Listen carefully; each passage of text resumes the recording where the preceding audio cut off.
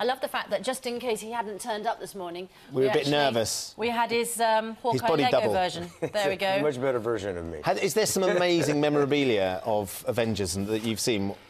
Yeah, well, I think the really amazing ones are the Hot Toys ones. They're really, really... Lifelike. Really quite lifelike. I mean, the Lego ones, you can only kind of do so much with the helmet heads. Take it off and put it back on. Yeah, that sort of stuff. But those Hot Toy ones are kind of scary. And again, I'm not quite sure what people do with these things. I mean, they're kind of like... collectors keep them in the packets, don't they? They don't want to ruin the value of them. I hope they would just keep them in a packet. I just don't know what you kind of do with those things. You reenact the scenes. Yes. Believe me, from experience. With three Talking kids, about my children, by the way. I don't reenact the scenes. You reenact other scenes, yeah. People like offer me one of those things. I'm like, what am I going to do? I don't want to touch myself, toy.